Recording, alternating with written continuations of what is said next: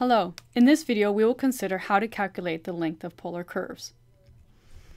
We saw with parametric equations that given equations x as a function of theta and y as a function of theta, where theta is between alpha and beta, we can obtain the length of the curve on the interval by calculating the integral from alpha to beta of the square root of the derivative of x with respect to theta squared plus the derivative of y with respect to theta squared d theta.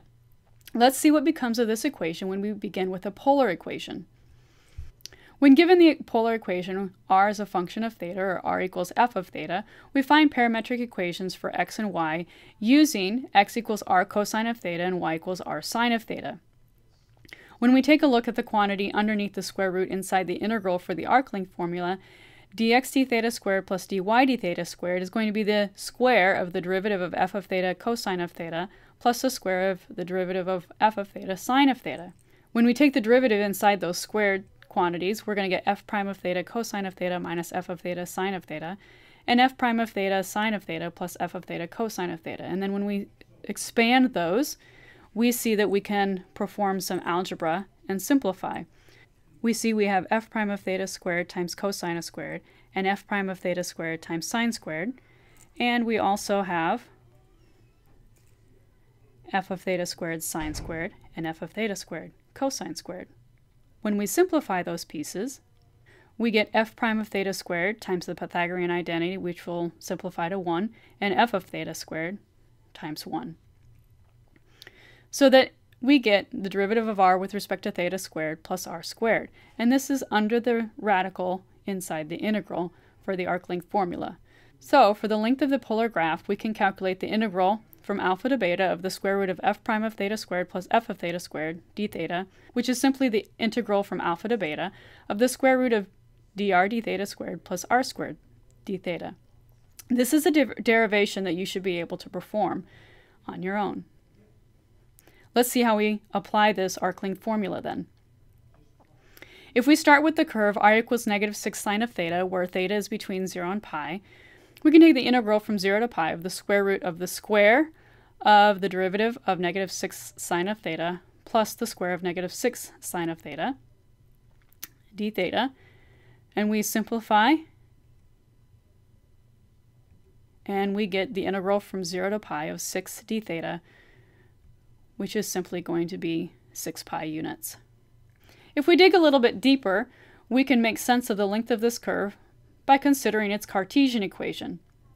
When r is equal to negative 6 sine theta, if we take a look at its graph and we compare its graph to its polar graph, we're going to see that on the interval from 0 to pi over 2, the radius is negative, and it decreases from 0 to negative 6.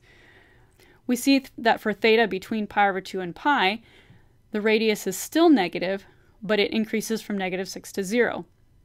And when we plot the polar curve, we see we have a circle, and it seems to be centered at 0, negative 3, with radius 3. If we start with the equation r equals negative 6 sine of theta and multiply both sides by r, we get r squared equals negative 6r sine of theta. R squared is simply x squared plus y squared. R sine of theta is simply y. So we get x squared plus y squared equals to negative 6y. Adding 6y to both sides and then completing the square, we see that we get x minus 0 squared plus y plus 3 squared equals 3 squared, which means that we have a circle centered at 0, negative 3 with radius 3. So it makes sense that our circle has a circumference then of 2 pi r, or 2 pi times 3, which is 6 pi units. Let's consider a second example. Suppose we want to find the length of the curve r equals 4 sine squared of theta over 2, where theta is between 0 and 2 pi.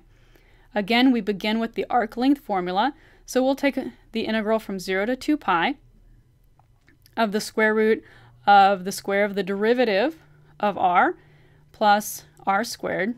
So when we take the derivative of r with respect to theta, we'll need to apply the chain rule.